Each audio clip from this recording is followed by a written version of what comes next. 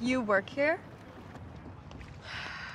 No, Esther, I'm picking up your trash because I don't work here. Dad, don't forget you have a dermatologist appointment today. Also, can you deposit Mom's disability check?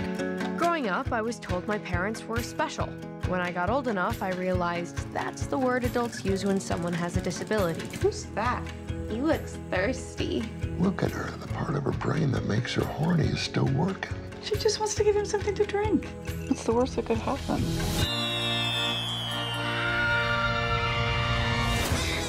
I don't think they can take care of a child. What choice do we have? My mother named me after her favorite cartoon character. Hi, Bambi. Now you know what B is short for. But hey, at least we were happy. I know B's childhood was somewhat non-traditional. I don't want to do this anymore. You said it would be fun, and it's not fun. You gotta learn how to drive. I'm 10. But that hasn't stopped her from enjoying it. While everyone was busy worrying about my future. B, I'm still waiting on those college applications. Oh, I know. I was just trying to balance work, school, and caring for my parents. Is that why you never want me to come over? No. It's okay. Everyone's embarrassed by the parents. Hi. Come on in, man. With your grades and extracurriculars, you have a shot at getting into any college. I can't. You can. No, I mean, I can't leave.